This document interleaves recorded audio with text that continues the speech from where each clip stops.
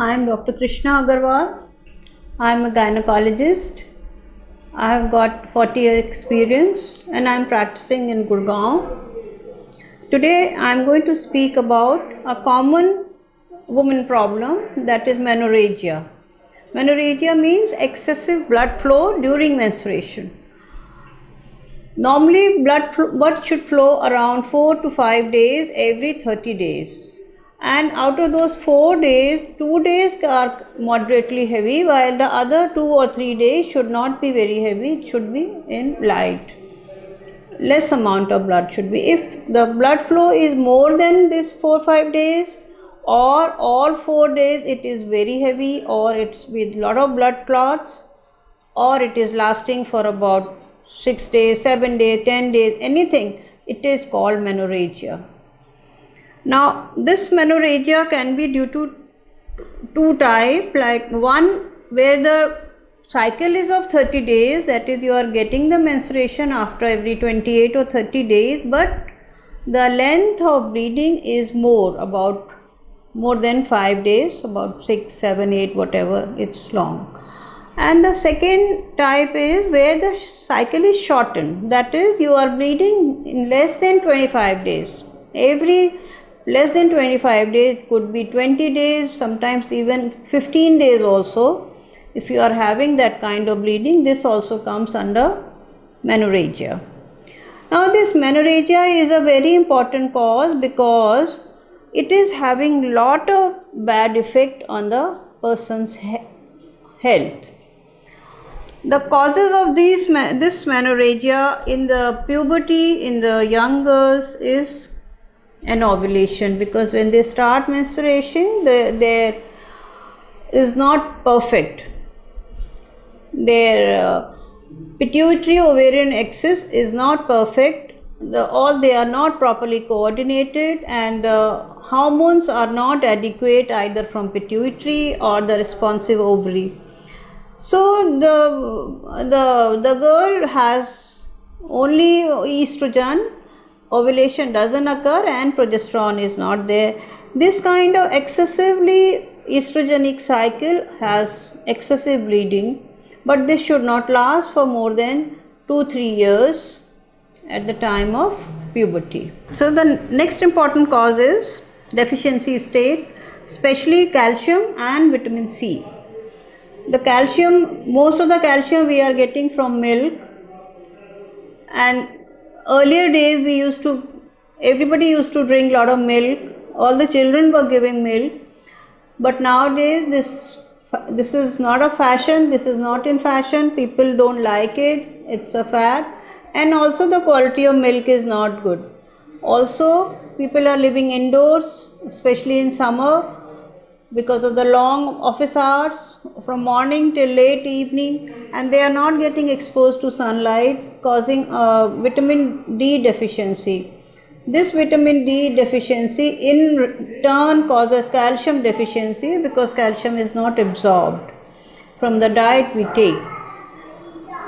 The next, calcium is necessary for integrity of vasculature, for coagulation of blood and uterine contraction, and because if it is less, all these three things will be affected and will result into excessive bleeding from anywhere. It could be any other place, not only the uterus but any other place.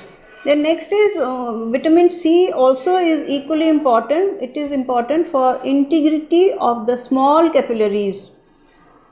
In vitamin deficiency state, C deficiency state, the scurvy is known to occur, but in a milder form it can be just causing the thinned out capillaries, which cause repeated ruptures and result in menorrhagia during menses. Then the fibroid and polyp of the uterus also cause menorrhagia, and in a persistent menorrhagic case, both should be excluded by way of ultrasound or hysteroscopy. Now, the infection is another common cause of menorrhagia, because it causes widespread inflammation, so the blood flow to the pelvis is increased. Also at the same time, because of inflammation, the vessels are also not so healthy, both resulting into heavy menstruation. Nowadays, ever since the advent of medical pill for abortion has come up, as incomplete abortion has become another cause of menorrhagia, because small amount is left of any reproductive products are left into the uterus and they keep causing bleeding. It could be irregular bleeding, or it could be a menorrhagia at the time of menstruation only.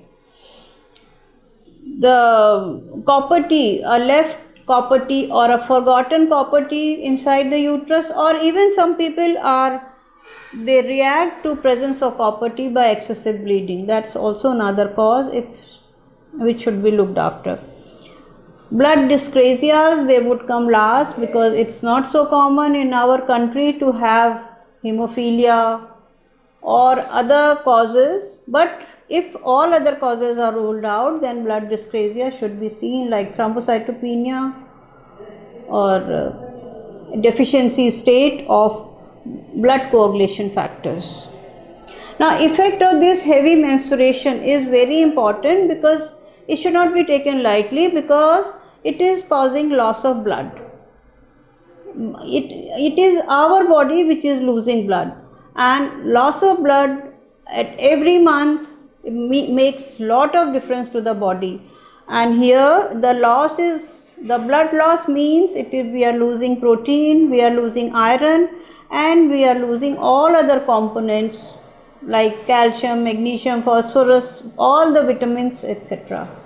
So it should not be taken very lightly, and it should be treated in time so that the body health doesn't deteriorate too much. This will also cause infertility, because with so much of bleeding occurring, the conceptus, even if it occurs, the conception occurs, it doesn't get implanted properly inside the uterus, and before we can detect pregnancy, it can get extruded from the uterus. Now, heavy menstruation will also cause endometriosis, because so much of blood, when uterus contracts, some of the blood gets regurgitated through the tube and it goes into the pelvis, both causing ectopic endometrium and resulting in endometriosis. This retrograde menstruation is important cause of endometriosis, and that is because of this many other complications occur. So heavy menstruation should be checked in time.